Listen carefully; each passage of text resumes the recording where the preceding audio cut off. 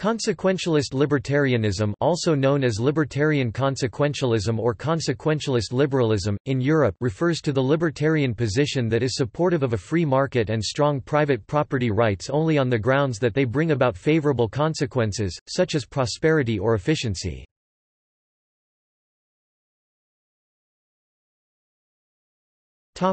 Overview.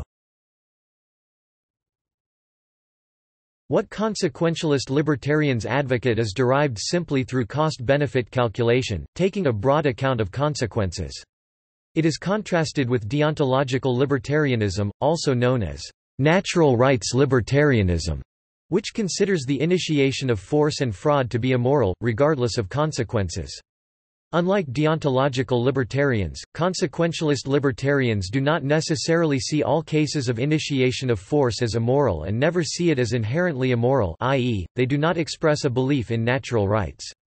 Rather, their position is that political and economic liberty lead to the best consequences in the form of happiness and prosperity, and for that reason alone it should be supported. Some libertarians may have a conception of libertarianism that is a hybrid of consequentialism and deontology. Unlike deontological libertarians, consequentialist libertarians advocate actions they believe bring about favorable consequences regardless of whether these constitute initiation of force.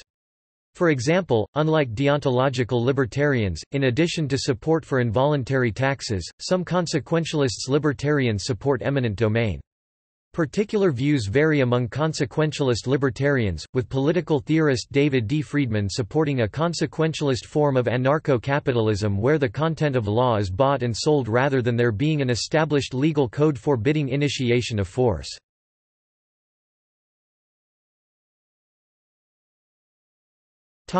Notable consequentialist libertarians: Milton Friedman, David D. Friedman, Peter Leeson, Ludwig von Mises, and Friedrich Hayek are consequentialist libertarians. See also